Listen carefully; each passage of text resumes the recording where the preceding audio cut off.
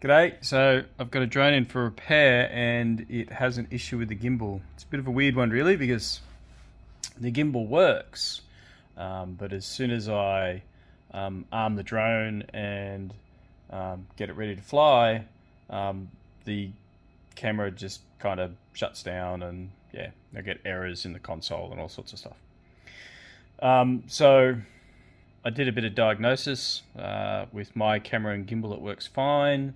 As soon as I put either my gimbal with their camera or my camera with their gimbal, it's still kind of played up. So I cleaned the connectors and it was kind of better. And then I found that with their gimbal, it always played up. With their camera, it was fine. So I have a feeling it's to do with one of the boards, one of the logic boards within the gimbal. So I'm going to swap these out with a pair that I have from another gimbal that I know was working. It was actually involved in a crash and sustained some physical damage to the actual gimbal assembly. So yeah, the board should be good. So I'm going to swap them over and see if that makes a difference. I don't know what the size of these tools are, but one of them is just basically a really small Phillips head. I had to go searching around the workshop to find a jeweler's that was actually that small, and in the end I found it in a kit that I bought for phone repair. And it wasn't actually for phone repair, it was more so I bought the glue, the T7000 glue that you need to put screens back onto things like the Hero 9, 10, 11, that sort of stuff. Anyway, so I found like a really small Phillips head. Probably looks quite big in the video, but you know, compared to some of my normal ones, it's yeah, quite small. Anyway, so fairly straightforward. The first thing we want to do is we want to remove the two screws that let the cover come off. So what we need to do, one of them, this is why I needed such a small screwdriver, because this one's actually recessed a fair way in. So we remove that guy. I probably need a dish to put all these in. Come on, mate, out you come. He's so close. He's out, he's just been stubborn. Where was the other one? One there. Oh yeah, one there. This one's not recessed, so this one's fairly simple to remove.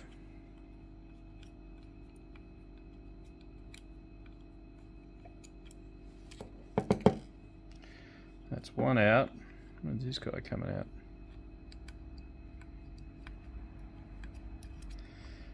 This is plan on it. There he comes. So we'll put them aside. Don't lose them.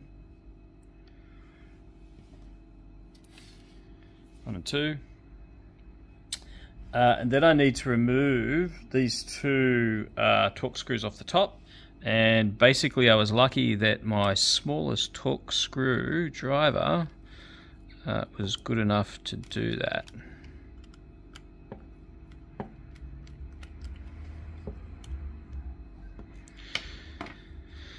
And then we should just be able to slide that off. Righto, so there we have, there's one board. Now,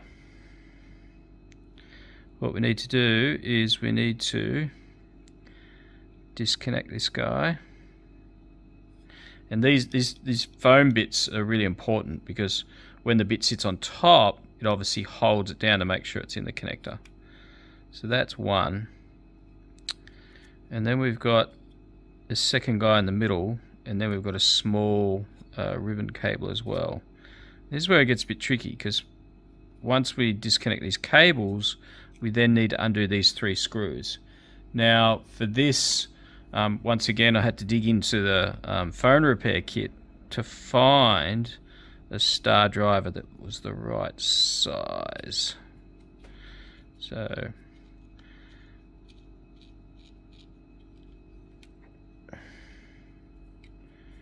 come on.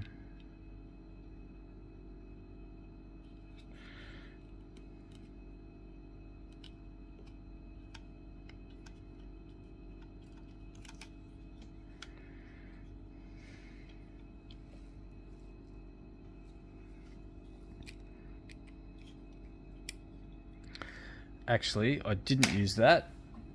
I used this guy. That's why it's not coming out at all. So this was out of a totally different set. This was one of those multi-job sets that you get that just has one of everything in it.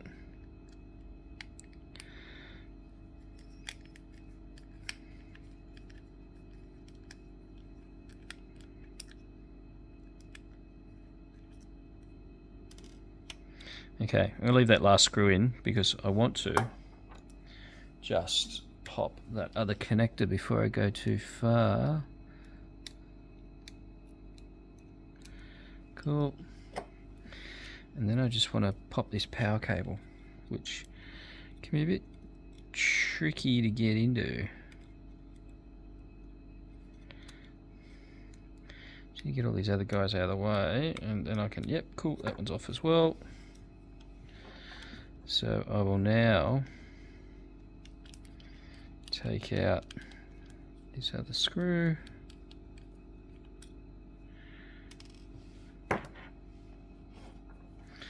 Now we can take this board out.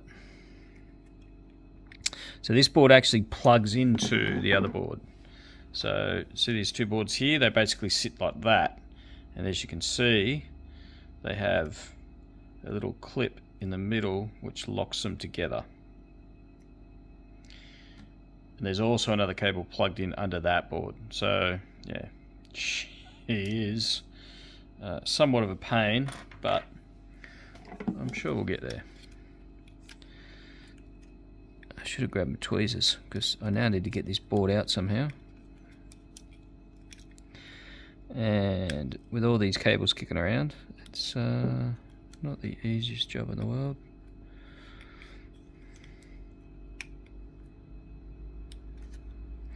Because I need to unplug it from the other board. And it doesn't want to unplug.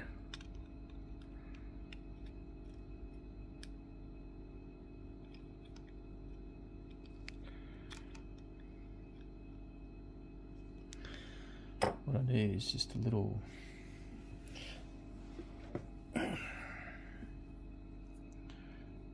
this guy's not going to go far enough down, I don't think. Oh, you might need something we can get down there, twist under that board.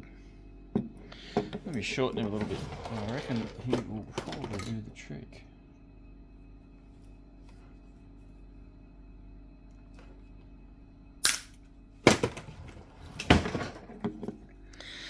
Righto. So I can get him under the board. Oop, come on. There we go. She's unplugged. With a bit of luck, she'll come out. Come on. Righto. So that's the top board. I'm gonna put the faulty ones up there. The good ones are down here. Righto, a couple of screws in this guy. And then we should be able to remove that bottom connector.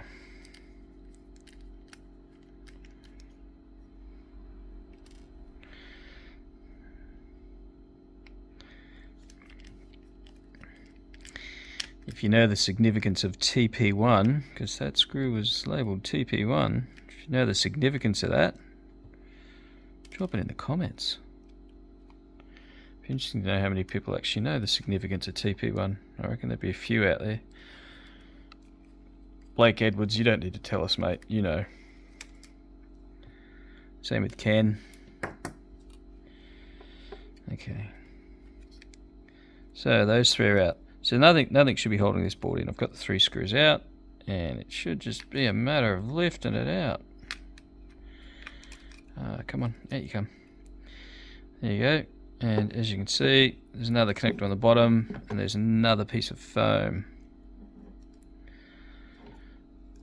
So you could also do this if you've got a faulty USB-C on it,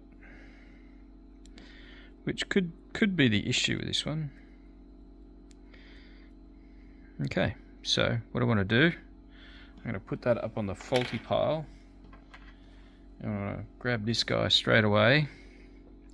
Now you'll notice that there is an arrow. There's a white arrow on each board. So there's a white arrow there and a white arrow there.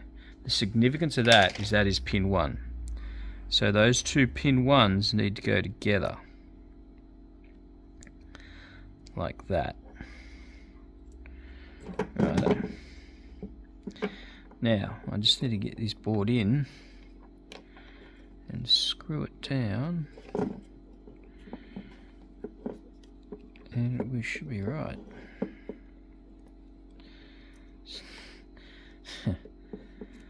Definitely should have got my tweezers out. So this one does have a locating lug. It's just a matter of getting him on there. But it is small and fiddly, and trust me, I've got small hands. Should be an easy job.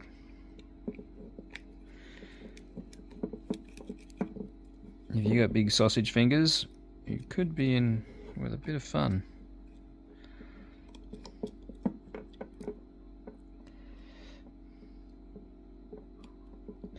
Actually, that's not a locating lug. It just looks like one. So what I'm going to do is I'm going to get it in around about the right spot. Oh, you know, it is a locating lug. I was looking at the wrong screw hole. No wonder I could never get it there. Righto. So that's there. First screw. Let's go. And I'm glad that this has got a magnetic tip on it, because otherwise that would be getting lost everywhere. Yeah, I was actually looking at the screw holes for the top board, not the bottom board. So, TP1 in.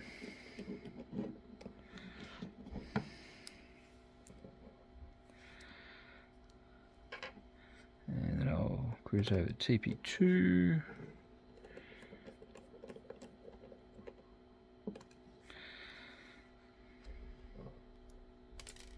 Oh, where'd you go?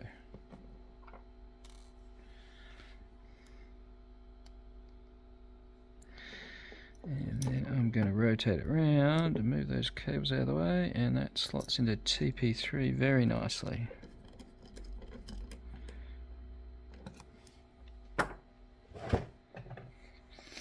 Righto, we're making good progress. We are doing well, people. Righto, top board, here we go, top board. So remember, there's got that connector. Once again, you'll see that there is the white arrow, and this board is orientated that way. So let's slide him in there. We'll line those connectors up, and we will get those cables out of the way.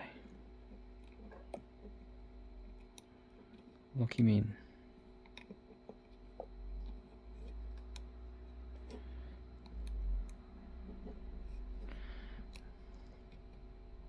Yep, that's in. Let's get some screws in to stop him wiggling around on the connector.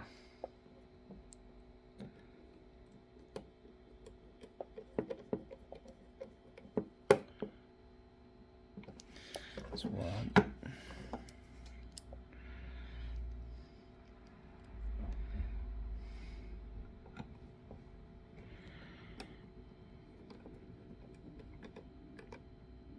Two. Righto, where's number 3? That's not number 3. That's from the wrong pile. This guy will do. No, he's the wrong screw.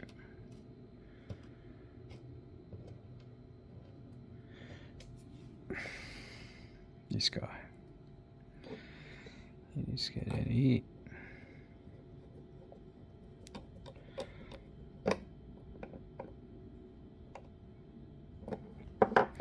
Okay, so this guy's going to be fun. I probably should have put him on before I put the board in, but then I would probably never.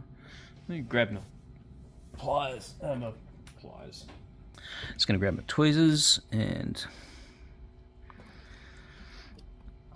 they may or may not help me, because there's a little bit of tension on it, kind of pulling it the other way. Come on, stop it. As bad as me kids. Just need to back him up a little bit.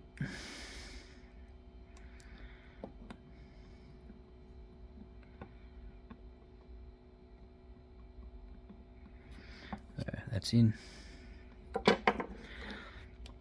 Next one we want to do is this little fella down here. He's in. And then big fella over the back.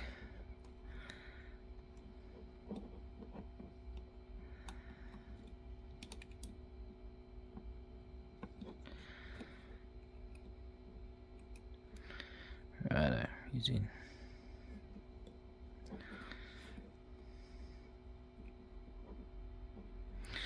Alright, so they're all in.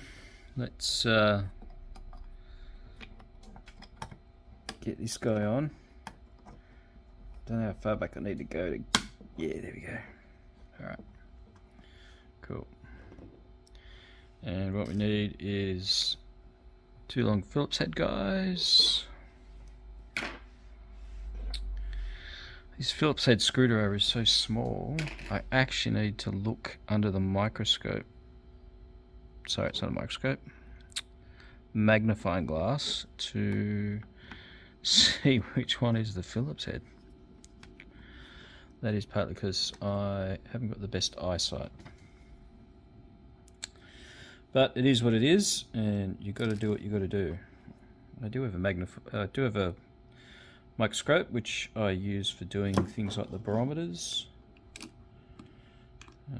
because they're about the size of a match head, and they've got 8 pins on them, so those pins are quite close together, so you need to check to see exactly what's going on, because otherwise you're gonna bugger something up. Righto, what tool did these guys? Which was this one?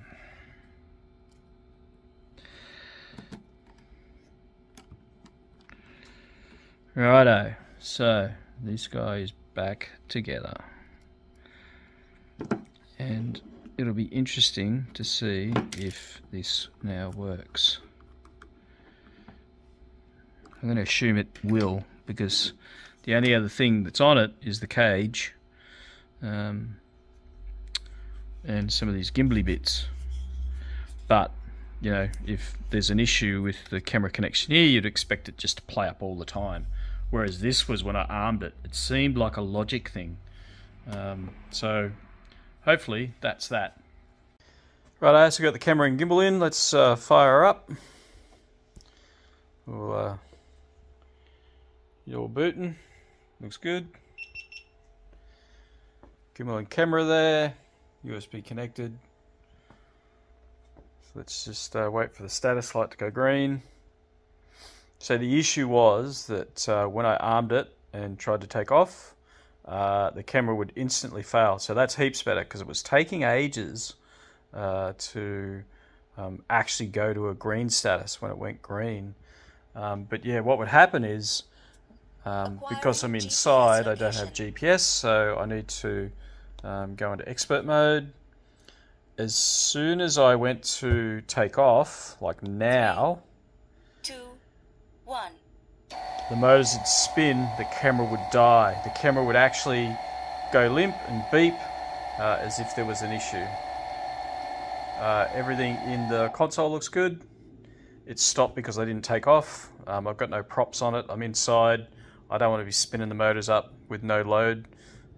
Just a thing I don't like doing. Not awesome for them.